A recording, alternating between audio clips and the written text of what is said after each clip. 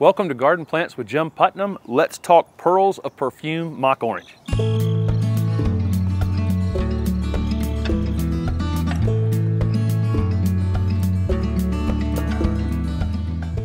This is Philadelphus lewisii Pearls of Perfume.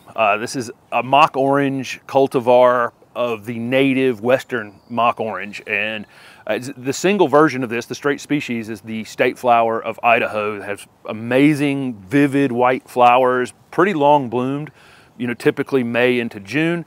This particular variety, Pearls of Perfume, has these incredible double flowers, and they have the same orange scent that you would expect from the straight species, has a very compact habit, and it actually continues to bloom throughout the season. In fact, we had a flower on this right through November of last year. It's in full bloom now here in middle spring, and it just gets going, blooms for a very long time. Most of these spring flowering shrubs tend to bloom out pretty quick. This one has been blooming since before the azaleas here in Raleigh, North Carolina, and it's still seems like in full flower, and our evergreen azaleas are long past. It still has tons of buds on it.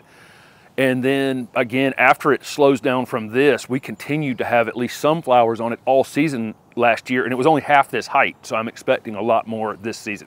Unlike the straight species of lewisii, these are going to be sterile flowers. And again, these doubles are just absolutely amazing. They're so incredibly showy.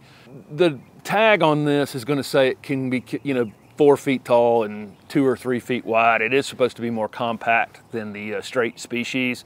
Straight species can get 10 by 10. And I think that over time, if you didn't prune this is exactly what this would do. It's typical of most kind of weeping, cascading, deciduous plants that, flower in the spring like this. That's the kind of the size they get into. They don't get a whole lot taller than that because they tend to weep. And you can kind of see, this habit, although it rained yesterday, and some of that is the weight of the water, but it does have this kind of weeping habit like this. These are hardy in zone 4 to 9, the straight species. So I'm assuming that this cultivar would be the exact same. So pretty much everybody watching will be able to grow this plant. The one thing about this is it's a very new variety, or very new cultivar. So it's going to be a little while probably before there's a lot of availability on it. But if you see one of these at retail, I would absolutely grab one.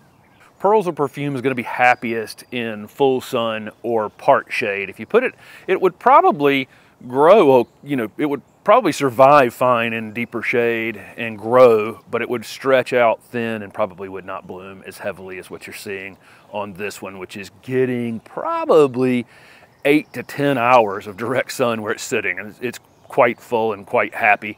We'll do a little bit of pruning on it. I'll talk about that later.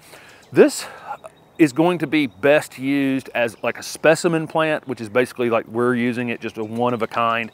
Work great in a mixed border screen. So if you just want to let it grow over whatever it wants to grow and never prune it, you could put it in a mixed border and it's absolutely going to get big enough over some period of time to work well in that. Works great in a cottage garden. I would have always considered mock orange as kind of an old-fashioned plant, kind of a plant that you would see in much older gardens because a lot of shift has been made toward little evergreen meatballs and not a lot of these kind of rangy sorts of, spring flowering, fragrant plants like this. But this is absolutely going to make a comeback. It's such a beautiful plant. It's great fragrance, great addition, great architectural habit in the garden. So I really think that this is going to be super popular.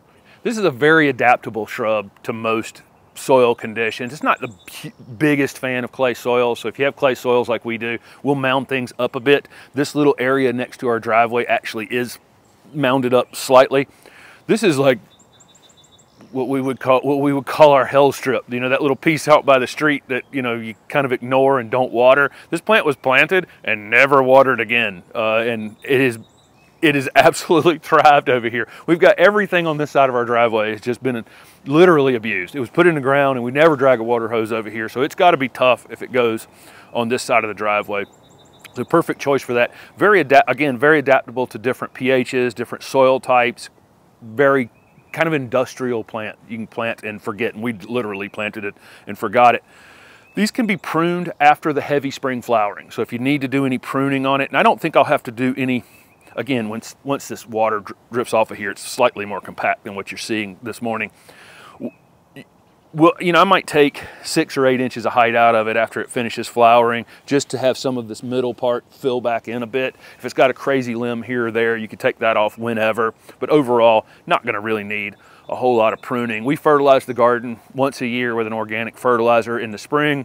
We keep the weeds away from it, keep it well mulched, keep the, again, even moisture. It's kind of perfect for this. Not a wet area, not a super dry area, although again, we haven't really drug a water hose over to this, and it's done absolutely fantastic. So this is a Southern Living plant collection piece. This is Pearls of Perfume Mock Orange. Incredible fragrance, incredible flowers. I really, really love this plant. I think you will too. Thanks for watching.